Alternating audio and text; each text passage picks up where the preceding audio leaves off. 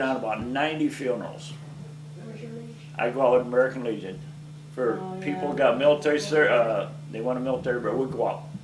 I'll go out there and I either play the bugle, we got electronic bugle, or I'll fire a rifle. I'll be standing there and I don't even know this person. And I get, just like right now, I get choked up. I don't know the guy. You don't need to know them, you know? And when I start talking, I'm going to choke up, I know.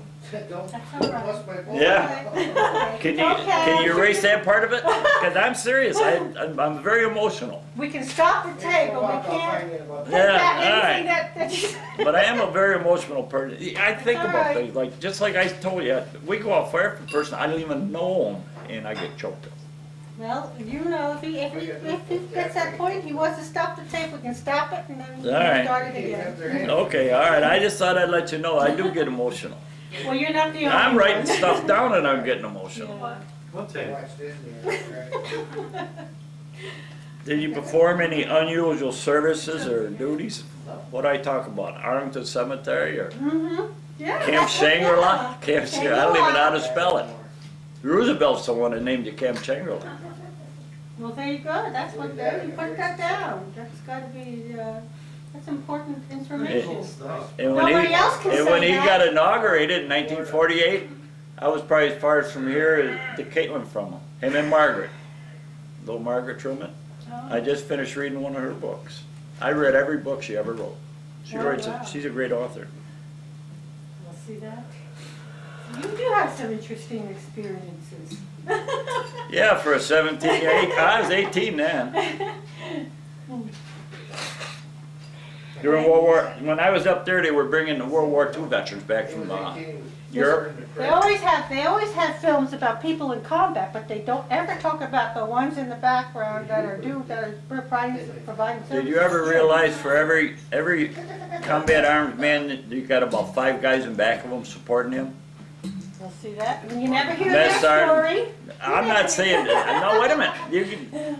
I don't know what quartermaster corps. You got the mess stewards, supply sergeant, the people that train them guys, and they claim one time I read it that for every rifleman out there's about 5 people behind trained him and supporting him. Well, see that this is your opportunity. Mitch will probably tell you about that. Your opportunity to let people know that, hey, there are people in combat. Well, I don't want to say something I can't prove. It's okay. Who can prove anything, any of their past experiences? Oh man, I could tell them I had a Medal of Honor then. They ain't going to check me out, are they?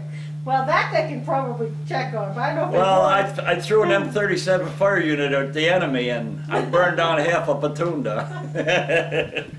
Okay, I'll try and get what I can here, but like I say, Yvonne, I'm serious about this. I am a very emotional person.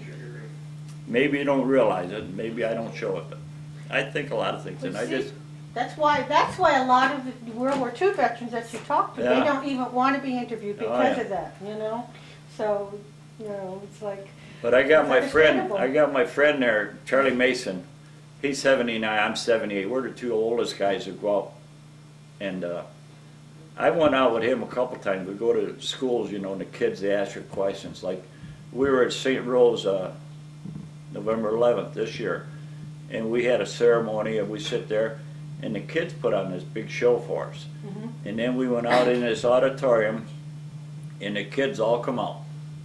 They had their fathers cut down uniforms. It's really impressive, the kids, what they did.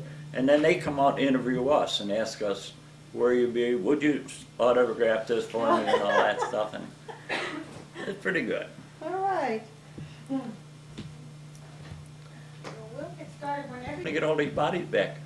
But I got out of the Army, Marine Corps in 1950, and they were still coming back on mass burials. So, are you emotional too? I think I'm emotional too, Are you already? Wait, let me get, am I on tape? No. Okay. Well, I got it. let me see, do I need to print? Whatever's there. But let him finish talking so you can just concentrate on telling your story too. All right, let me get a couple so I can get out. I'm going to start right at when I was 17 years old. And you want to postpone this? No, we can't postpone it.